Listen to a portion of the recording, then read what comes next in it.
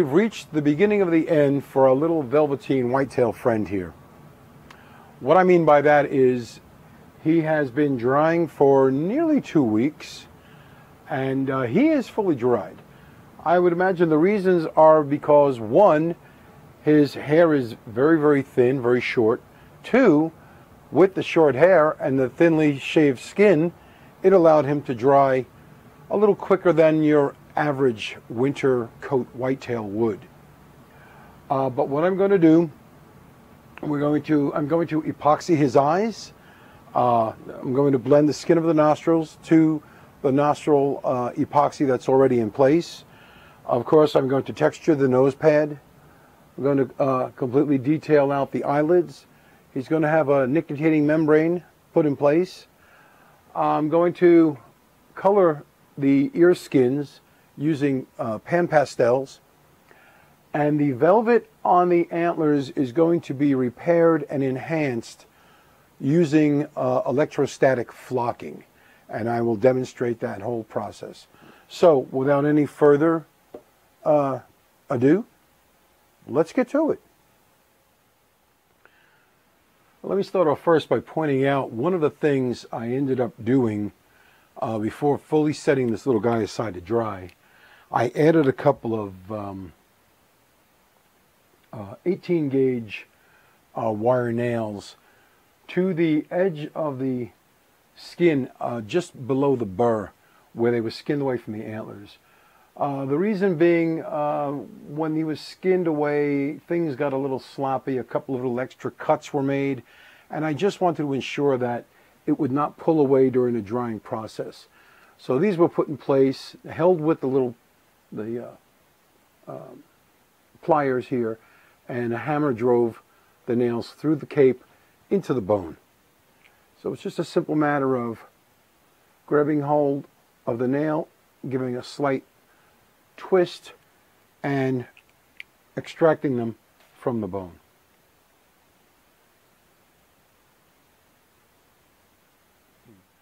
That using the nails is not a reflection on the hide paste used, on its holding power. The Pro One premium hide paste did an excellent job of holding it in place. This was simply little areas that I was concerned with because of the little cuts that were made along the burrs of the antlers. And being it was in the velvet condition it was when I skinned it, I just wanted a little extra added assurance that the skin would hold. You will notice, however, that there were no pins at all, put into the front corner of the eyes of this little fellow, or just ahead of the lacrimal gland on the eye crease. No pins were used. Normally I would put insect pins in there to hold them, fill the holes later. There were no pins used in this little fella here, and the reason the skin did not pull was because of the fact that during the mounting process, if you recall, I got in there with a brush and I put hide paste directly on the clay, and then a layer of hide paste directly on the inside of the eyelid skins all the way around, pressed them into tight contact with the clay, cleaned off the glass, and in the subsequent days of bagging and unbagging the head, I noticed it was drying without any pulling away, without any difficulty. The only thing I did do on the second day after I unbagged it, I noticed that the fold of the lacrimal gland skin here had opened just slightly, maybe half a millimeter, but it was enough that I took my modeling tool, I got in here with the point end of my modeling tool, opened it up a little more, took the Tech Bond thick cyanoacrylate adhesive, laid a bead of it inside the lacrimal gland, cleaned it off the hair on the outside, and then repressed it into position and pressed it down tight. Held it a few seconds, took my hand away, and then simply got in with a towel and cleaned up the hair by just wiping it away. I may have used a little isopropyl alcohol on the towel, but that's what kept that clean. And the lacrimal skin, the lacrimal gland folds on both sides of the face have remained closed tight. Now, it's a very, very movable muscle on a live deer. I have photos of live deer that show it open. They open it when they rub their head on branches, on twigs. The gland opens and closes, opens and closes. I don't know if it's a just an instinctive thing, or if it's actually controlled by the deer, or if it just happens during the act of spreading their facial scent. But they do open and close. I prefer, when I see a mount, I prefer to see them closed tight. And as you can see by the shadows caused on the face here, the facial veins have become very prominent for a deer with this length hair. Again, no hide nails, no pins were used, just every day coming along and pressing the skin down in tight contact with the head form. This also includes the facial structure, the muscles, the masseter muscles in the face, a little bit of the vein, the facial vein showing here in front of the cheek, the buccinator muscle here, which has a lot to do with the opening and closing of the mouth, and also the cud chewing ability, the ability to roll the jaw around as it chews. All of these details dried beautifully on this little deer. He really has a beautiful face, chock full of details, without any hide nails to hold the details in place. It's simply hand pressure applied every day after unwrapping him. Now, as can be seen here, I did in fact install some insect pins just below the bare skin of the lower lip to ensure that would hold in place. Normally I would have used a bead of the gel type cyanoacrylate glue, the CA glue, to hold that lip skin in place. This time I went with, remember I installed clay along the lip slot at the front there, and I had paste just inside that the skin was able to be tucked in and held in place with paste. Now, these were applied after the second day unwrapping, just to make sure. I'm still old school enough to use pins where I think pins may be necessary. But these are double-aught insect pins, very thin. The holes that they leave behind are very, very small and will be easily filled in with some white epoxy. I simply take my needle nose pliers, give a little twist and pulling action, remove the pins. They're very, very, very, very thin.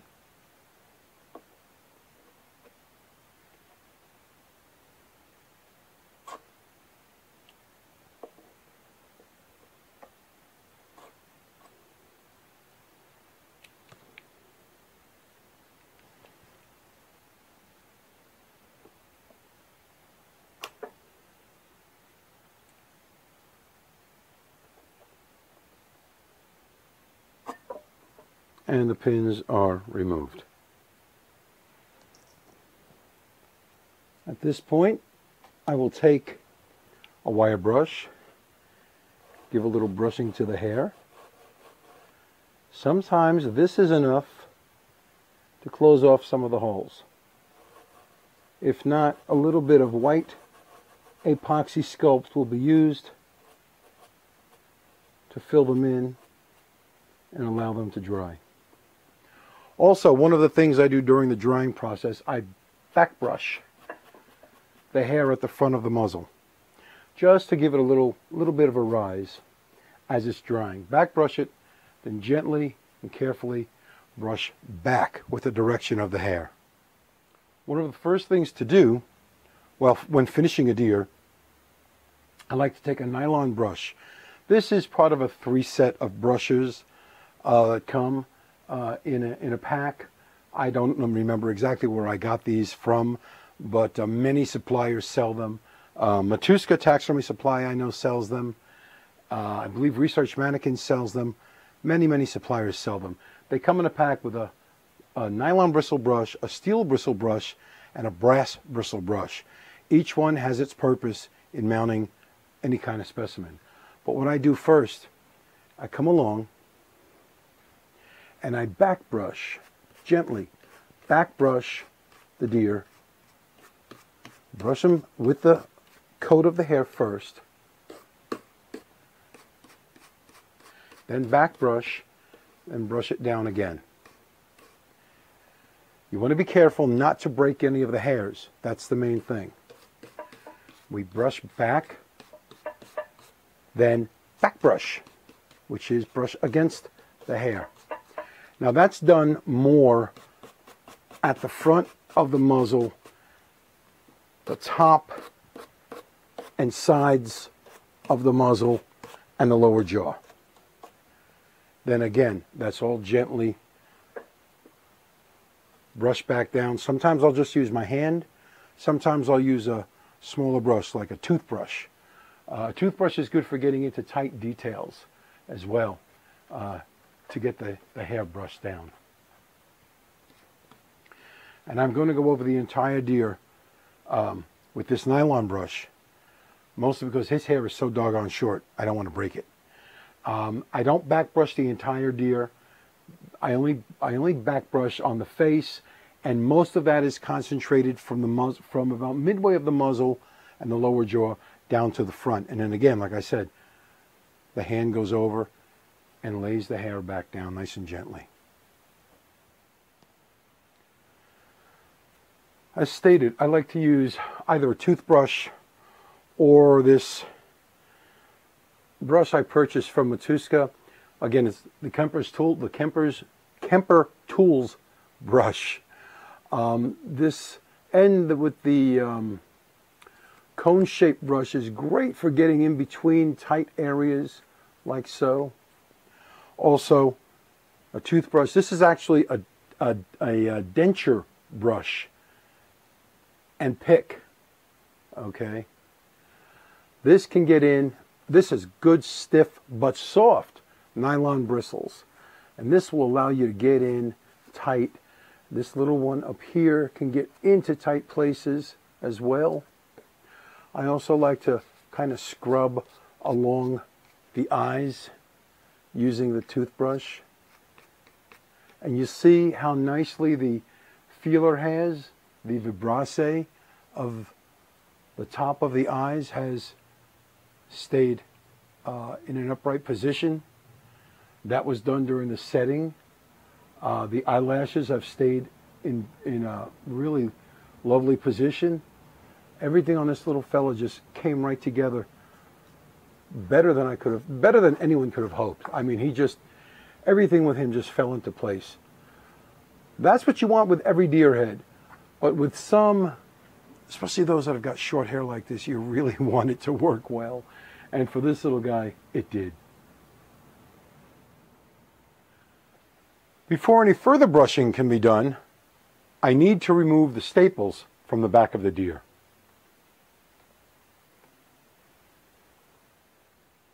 And for that, I'm going to use one of my modeling tools.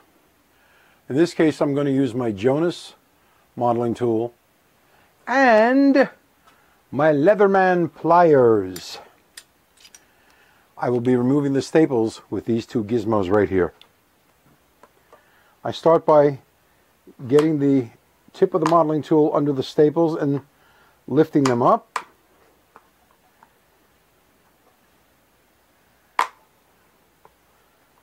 They're in there good and tight. I use that Arrow air stapler.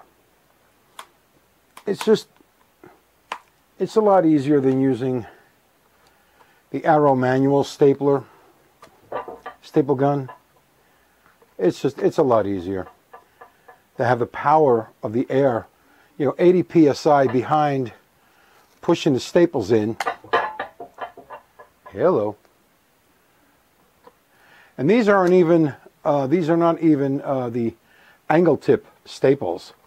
These staples are straight edged. So the fact that they're pushed in through the cardboard, through the hide, into the plywood backboard is pretty impressive. You can also use the tip of the pliers, but I find a modeling tool, a stainless steel modeling tool, is even easier to initially get under the staples. Some of them are in there real tight, and having the tool to loosen them is really a big help. Then you can pull them with the pliers.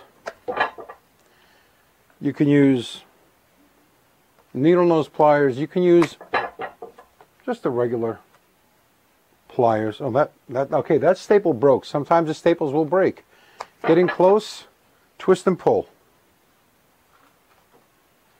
First piece of cardboard's down, and you can see what a neat backing this, the way I trimmed it and shaved it off, what a neat backing this gives to the deer. I'll say the best thing about it is it's going to get felt glued onto the back, and this little bit of hair will overlap the felt. The hanger will be placed in the middle, about 3/4 of the way up, and it'll be a beautiful backing for your client's deer mount. Now, I could use my nylon brush that I used on the face, like so, but I'm going to go with the brass brush. The reason is I want to be able to brush all of the dust out of the hair and be able to brush over the back. This will help. The brass brush will help do that more than the nylon brush could. You also want to brush the loose hairs that are still on the back side of the deer.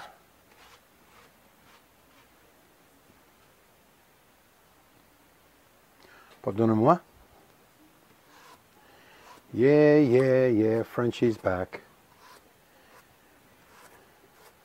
See, that's why the only way you can brush the mount properly is after the cardboard is removed. Next, I'll be flipping him upside down to brush out his underside.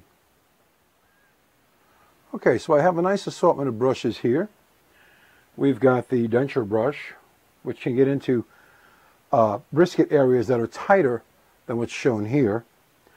We've got a narrow brass brush, another nylon brush, and of course the wide brass brush that I use on the back. To start, I'm going to use the wide brass brush, and I want to go against the grain down here. In other words, brushing this hair that I groomed forward like so. I'm just going to brush it back. I'm going to brush any dried material out, such as clay that might have been on my hands or what have you. Even though the cape was washed, there might be some residual salt dust. You want to get that out. And you can see just a little bit of dust flying off them. Now, I'll get in here with this nylon brush where it's a little close and do some nice grooming, going with the pattern of the hair. Okay, there we go. Now I want to come down the chest, or rather the front of the neck to the chest, and finish off along the sides.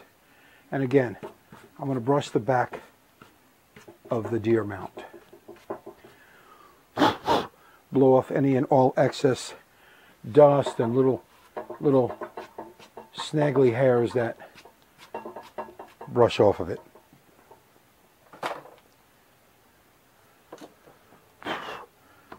Ready for the next step. To give the hide a nice cleaning, I like to zap it. Well, actually, I zap a towel, a white towel with lemon pledge. This removes a lot of the dust that might be on the hide. I zap a little bit onto the towel, pat it, and run it down over the hide in the direction or with the direction of the hair. This just gets off any surface dust real well. Imparts a nice smooth feel to the hair, as well as a little sheen. Put them back in the upright position. I continue brushing in these tight areas, like around the base of the antlers, up behind the ears, and go against the grain and then brush the hair back down. I'm using the denture brush for that. I want nylon bristles, but softer than what I've got on my regular brushes. Again, lemon pledge, very pretty. A little padding, and then over the entire thing. And this removes the dust. I used some of the Pro One hide paste thinned with water to create a hair setting gel, and that's what I use down the back on the seam. The shorter hairs on this buck hung up just a little bit using the upholsterer stitch than they would normally do on a longer haired whitetail.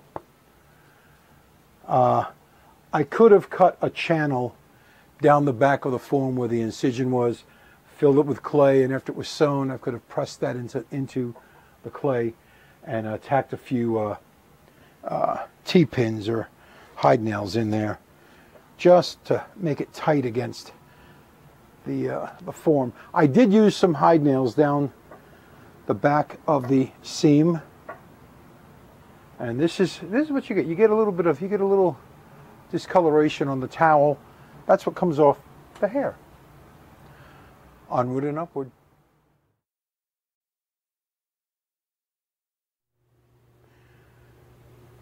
Here are the ingredients and the tools for the first part of the finishing process.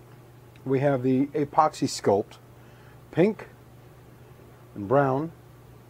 We have white and black. Now the black I use for building the nictitating membrane for this particular deer. This is the hardener, okay? Part A of the color is the resin, and this kind of gray-green looking stuff right here is the hardener. You mix equal parts of A and B. I put warm, almost hot water in this flex bowl. The epoxy tends to mix better using warm water. I then use just isopropyl alcohol, put into a little plastic cup, and that's for dipping the brushes and the modeling tool into. You can see that there. Okay. There's just the alcohol to dip the tool in.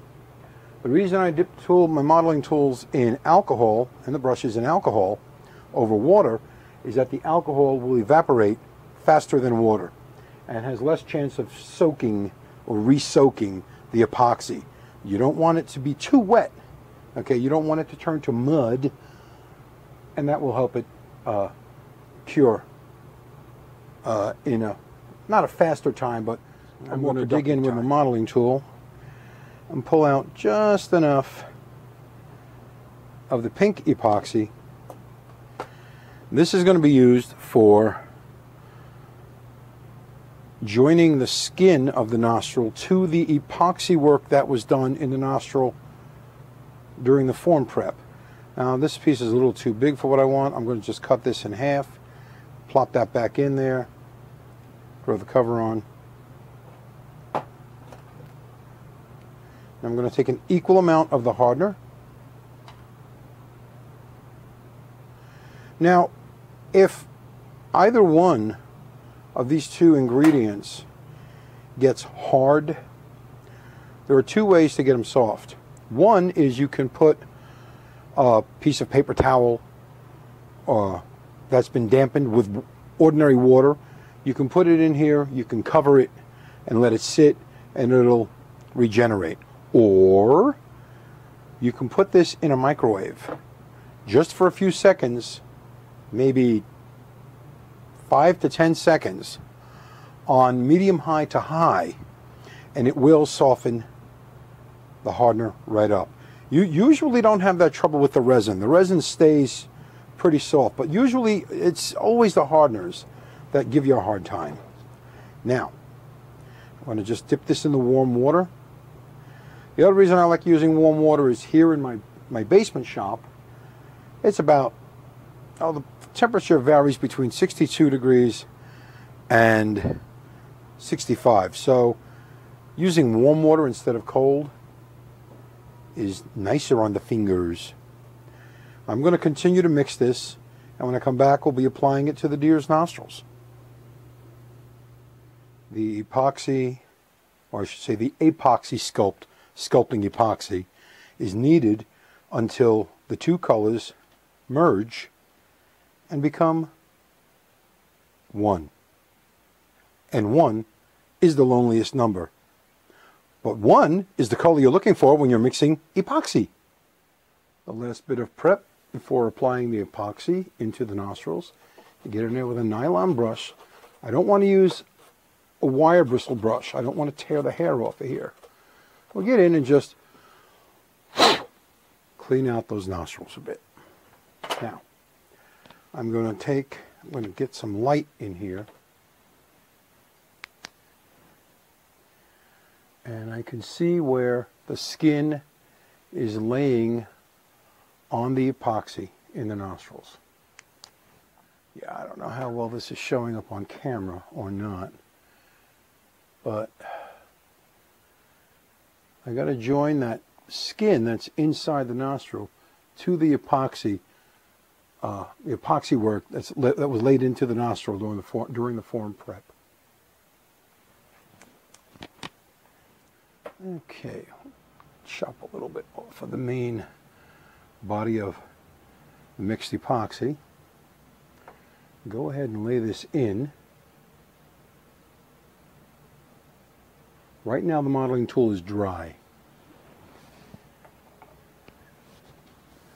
And now I dipped it in the alcohol, and I'm going to press this down and join the skin to the existing epoxy on the nostril interior. I get in there with a light and get a good look at that.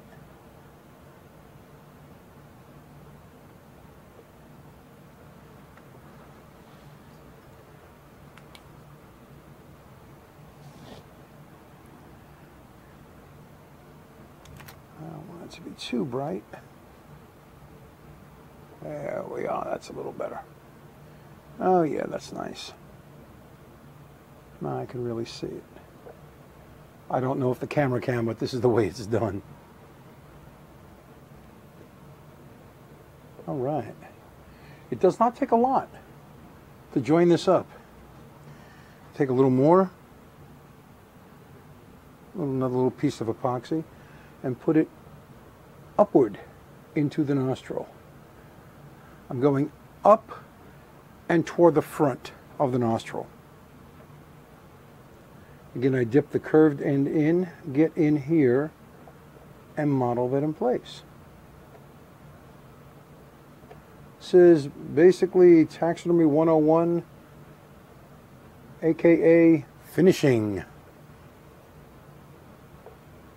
I'm going to go ahead, and I'll see if I can't get a good view in there with the camera when I'm done. Did I forget to mention that you can tip the head in one direction or the other when it's on the mounting stand? Oh, if I forgot, forgive me. Okay, I'm going to put this in up at the back of the nostril wing on the inside, on the interior, the internal nostril flange, and join epoxy there. And I'm going to get the entire interior, the complete interior, coated with the epoxy. It's coming along nicely. And finally, I can get in there with a little crummy, old, cheapo artist brush to get at Harbor Freight. or dollar store, wherever I got this from. This is most likely a couple of packs I picked up at Harbor Freight. And you get in there with the brush and you can spread and texture the epoxy with the artist brush.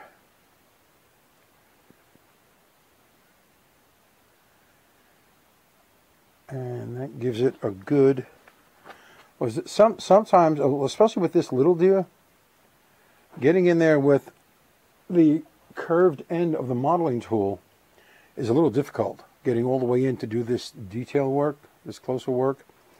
You can use a Q-tip, cotton swab, to get in there. I have been using brushes long enough that I'm comfortable getting in there with an old ragged artist brush. And one of the last places I'll add some epoxy will be where the upper and lower nostril skin meets at the back of the nostril. Now there's not too worried about you know, the right color going in. That'll be handled during the repainting phase.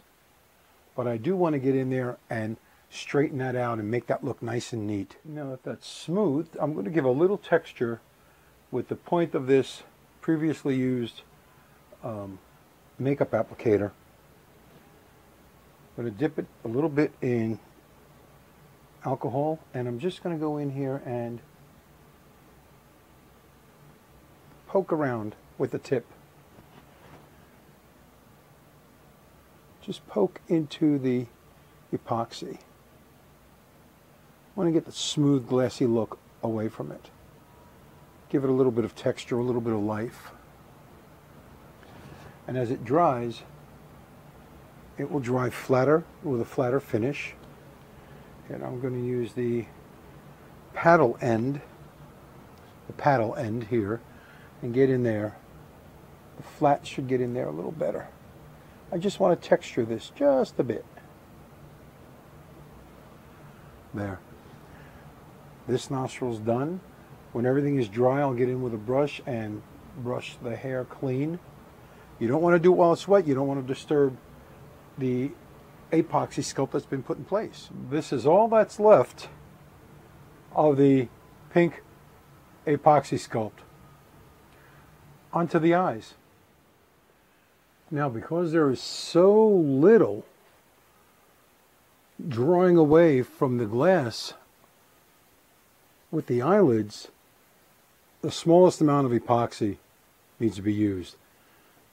I made up just this much. This is both A and B already mixed. Ready to start laying the epoxy against the eyelids.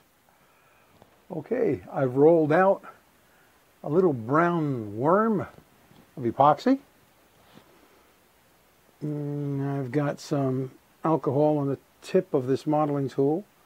I'm going to start laying this against, sure I am, I'm going to start laying this against the lower eyelid first.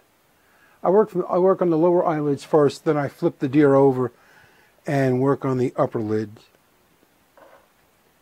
There is little to no pulling away of the eyelid skin from the glass eyes. That's because of the way they were set. Just to recap, again, I know I've already done it, but just to recap, what was done was the Pro One hide paste, Pro One Premium hide paste, was inserted into the eye work on a flat artist brush, and the hide paste was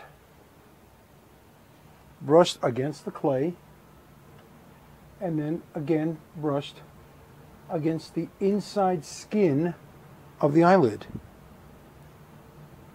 And that combination of hide paste on the clay and hide paste on the eyelid is responsible for them, the eyelids, not shifting. Well, that and the fact that they were shaved real thin, which is, that's good practice anyway, whether you're using the tuck method or just the old type eye setting method, which is what I have reverted to. There's not much epoxy really on here, but you want to be careful that you don't scrape it all away. You do want some. You want just a little bit. You want it riding along the top edge of the lower lid as well as the underside of the upper lid. Just because. And that's the only reason I'm going to give. Just because. And what I do is I tap it. Rather than swipe my tool across it, I like to tap it down.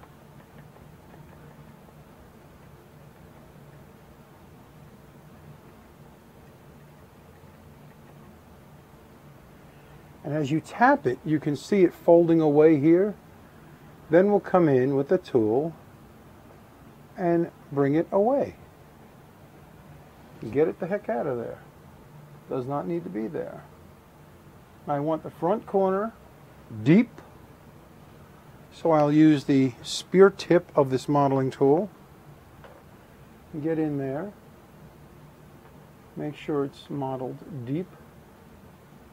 Create the little V, and with the spear edge I'll go along and smooth the epoxy. Okay, like so.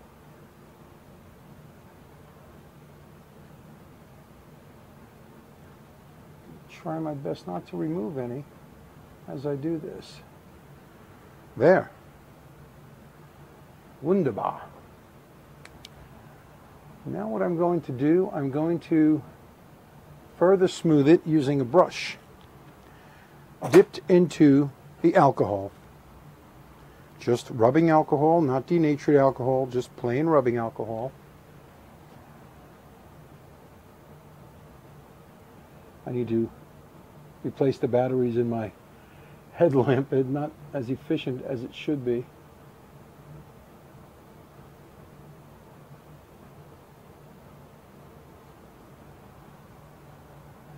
And the white that's showing at the front corner of the eye, this will be taken away when the nictitating membrane is installed. Now I'm going to clean the glass with some Windex. I'm going to go on the other eye, do the lower lid on the opposite eye. Then he's going to be turned upside down and you'll see the upper lid epoxied in. And here we are with the head upside down and showing the little tiny space where the upper lid is at the glass.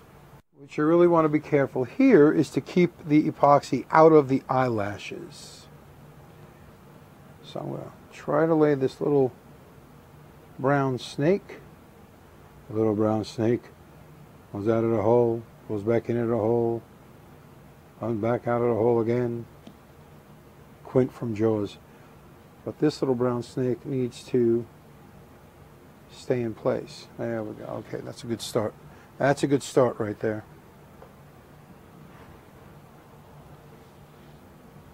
And now I bring this down the front. And just like I did on the bottom, I want to tap it in place, into place.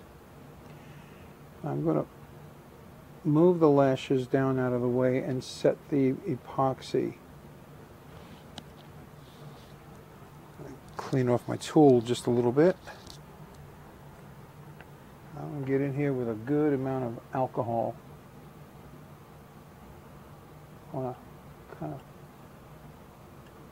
bash this down without catching the eyelashes, which is it's a little difficult, but you just have to work at it a little bit. You can keep the eyelashes out of the epoxy, and vice versa.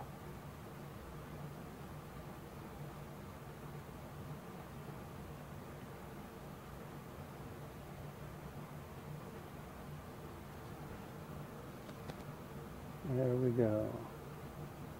All right, now we're getting someplace. Now we're moving. Now we're moving. Okay. If you do catch them, if you do catch the eyelashes in the epoxy, just work the epoxy outward and you'll take the eyelashes out with it.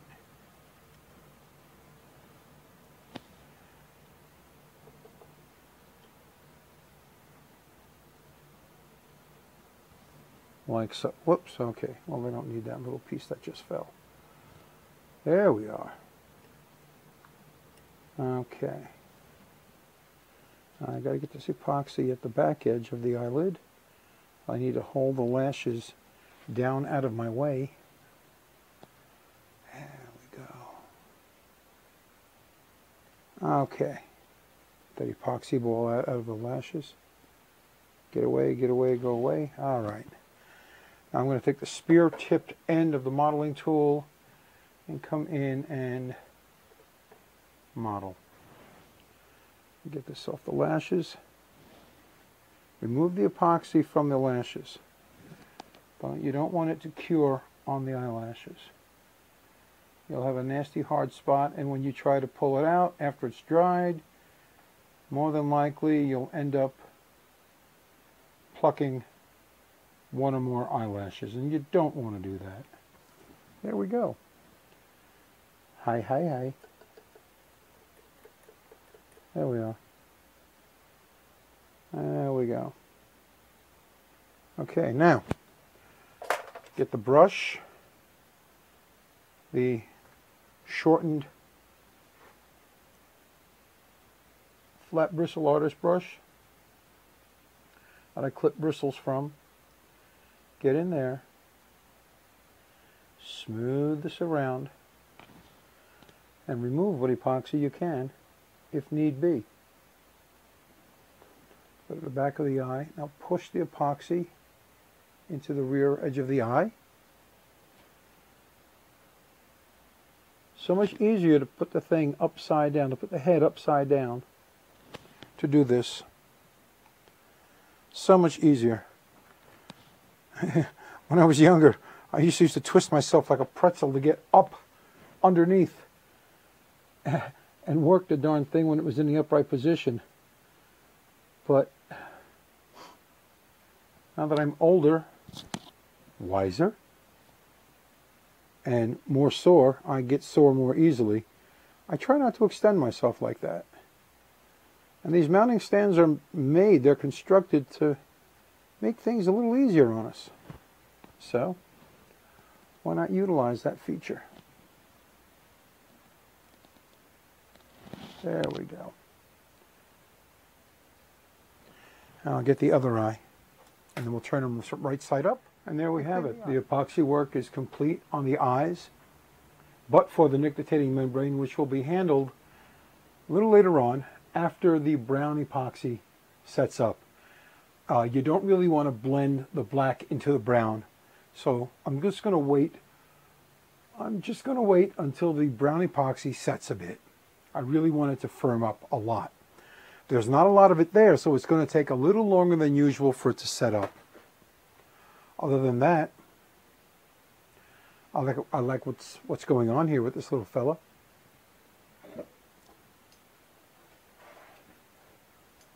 I think he looks just dandy.